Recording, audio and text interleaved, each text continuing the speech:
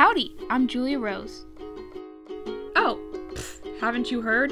Dollightful made an invitation to her subscribers to make a tropical themed doll for a video of hers.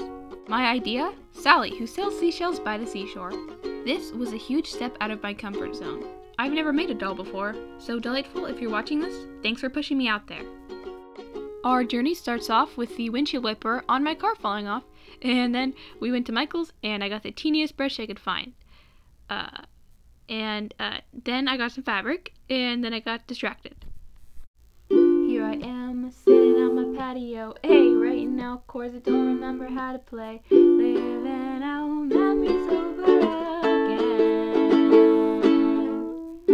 Maybe I.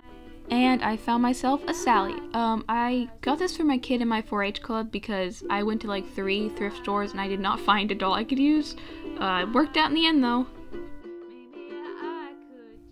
Time to snip off that rubber band and start on the hair. Like most used dolls, Sally's hair has become greasy over time because the glue from her head has, bled out into her hair. I washed her hair first and then I brushed it. Next, I got baby powder. Baby powder, I read somewhere, can be used to nullify the glue in doll hair. So you can see here that I'm taking a section of hair, brushing from the top down to the bottom of the section, and then pouring powder on it, and then brushing it again.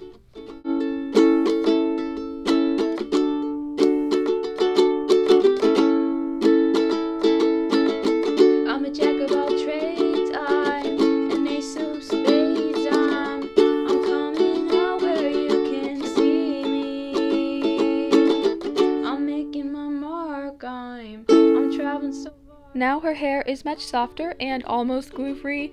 I washed it with shampoo and conditioner after this, and then I brushed it out and then let it dry.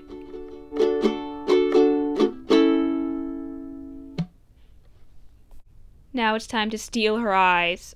Use acetone to wipe them off. Yeah, this part was an experience because the paint dried before all of it wiped off, and I was like, oh no, but I just had to put more acetone on it, so yeah. I've got a little stardust in my... Also, she had nail polish, which is why I'm showing her feet. Alrighty, so I gave her 3 coats of Duraclear matte varnish on her face, and the other parts of her body that I wanted to blush and freckle. Also, yes, I know my palette looks ridiculous. It's less wasteful, okay? I don't need to throw it out.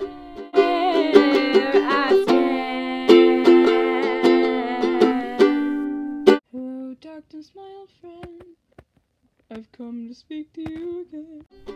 Next, I blush her cheeks using a cotton swab. Later I found out that it's actually better to use a brush for this. I also did this to other parts of her body that would naturally be redder. It's monumentous, I'll surely lose my mind. I really love that. Here I am, contentfully, blissfully, dotting watercolor freckles onto this doll's face, somehow without realizing that when I go over it with Duraclear matte varnish, which is a liquid, it will wipe away the watercolor. I had to go over it with acrylic to add the freckles, but it's not a big deal, it was fine. Realizing that my plan would not work, I decided to use the watercolor pencils as a sketch that I could wipe off after the paint was dry.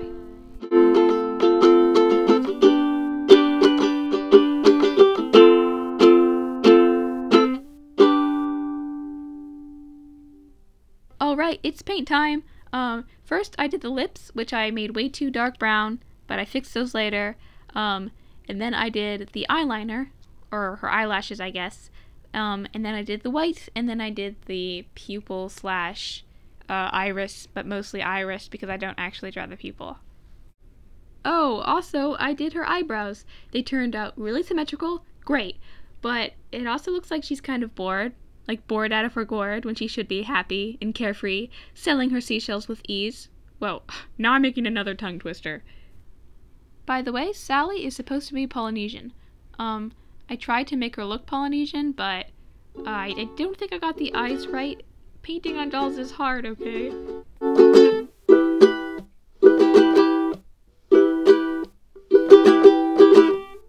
Mother of pearl, mother of pearl, mother. It's flower crown time. So I make a circlet of garden wire or whatever that stuff is called, and I don't know if you can see, but I'm bending the end into like a little circle so I can slip the other side of the wire through so I can adjust the crown later. Wow, I'm really bad at explaining things. Next, I'm gonna make things shiny by adding some bronze paint that I actually got for D&D to paint this little Dragonborn figurine. Look at her go! Time for that bronze goodness. Okay, don't worry, her eyes do not actually look like this. I go over the eyelashes again and make them look less horrible. You can also see her goth face, in which I made her lips way too dark before I fixed them. She looks kind of rad, but not the vibe I'm going for.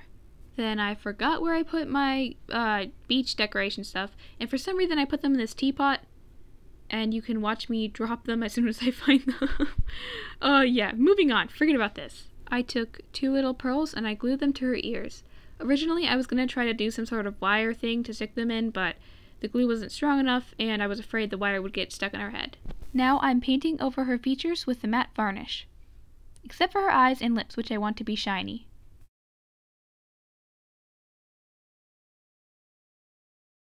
Now I'm putting Mod Podge over her eyes and lips in an effort to make them look less clumpy.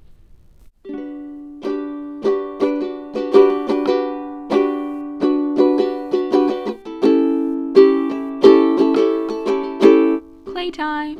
I'm making leaves, flowers, and sea grapes. Sea grapes are these like trees that grow here in Florida. They look really cool, so I thought I'd include them. I'm using my Dragonborn figurine as a tool for some reason. Just ignore that. This is where Lady Luck fails me. I tried really hard to make her some nice clothes, but I didn't have any factory clothes to go by. I didn't have any patterns, so I tried making my own out of tissue paper. That did not work, so I moved on to tinfoil, and this was starting to go pretty good. I got marker on the doll, however, while I was sketching out the patterns. What was I to do? I tried to wash it off with soap and water. That did not work. Then I tried to use acetone. Turns out this doll is not made out of skin-colored plastic, instead made out of plastic that was painted to look like skin. So now she has these streaks all over her body. They're really faint, but I can see them. They tie into her backstory though. She was attacked by a shark as a child because I say so.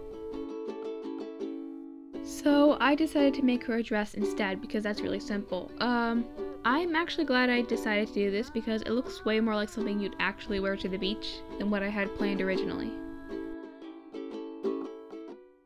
I made a drawstring at the top so that it would stay in place on her body.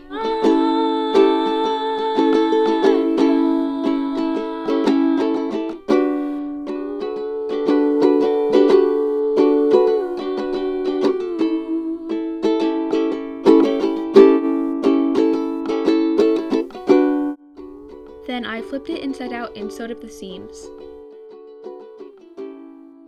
While sewing, I avoided a part of the seam and sewed the sides instead to create a hole underneath where the drawstring comes out.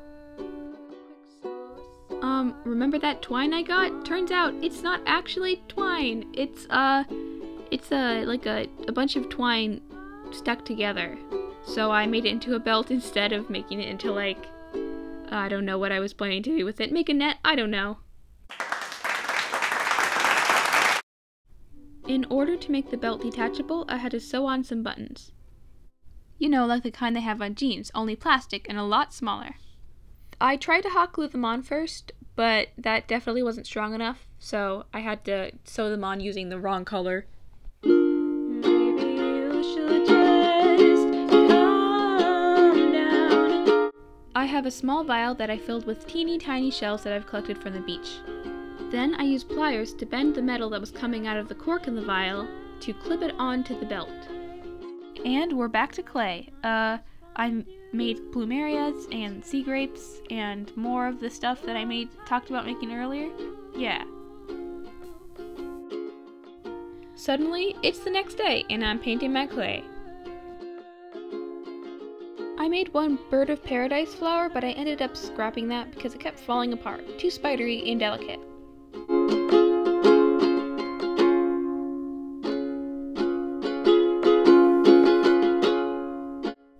The entire time I was painting these sea grapes, my camera was set to slow motion. I'm a genius, so that's why this is so normal, because when I set it back, I couldn't speed it up again. Yeah, sorry about that. In order to make the stamen of the hibiscus, I put a wire in the clay and then I put a little ball of clay on the top of the wire. Be careful with the veins of sea grapes are this lovely wine red color, so yeah, I did that. Okay, in this clip, I am adding glue to the edges of where the drawstring comes out because they were a little frayed. In order to make this doll look a little bit more like my style, when I draw, I decided to add 2 little light brown shines to her eyes.